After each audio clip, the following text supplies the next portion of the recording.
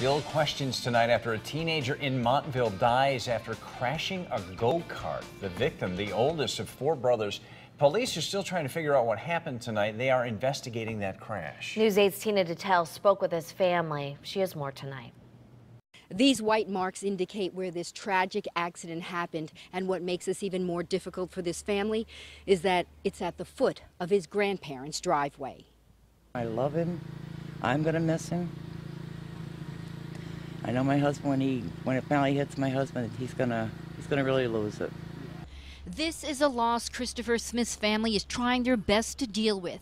The 16-year-old, known as CJ, died on Sunday after crashing his go-kart, which was similar to this one with a roll bar, at the end of his grandparents' driveway on Caroline Road in Montville. His cousin Sam, seen here with him in this picture, was also there, along with another cousin, when state police say CJ lost control of the go-kart and crashed.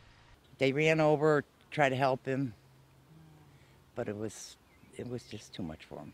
Linda Smith says CJ, who was a sophomore at El Grasso Technical High School, a Boy Scout, and the oldest of four brothers, was studying to be an electrician. He tried to get over here every weekend and stay the whole weekend with us and help his grandfather.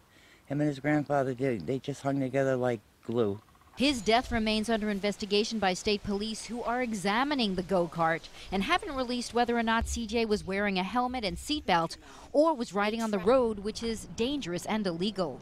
Here he is seen with his cousin Allie, born just 6 hours after him. They're going to have him cremated because, we just can't afford a big funeral and everything. This accident has impacted this family so much that right afterwards, his grandfather sold the ATV he had here Sunday night.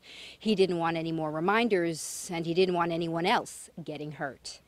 In Montville, Tina Detelj, News 8.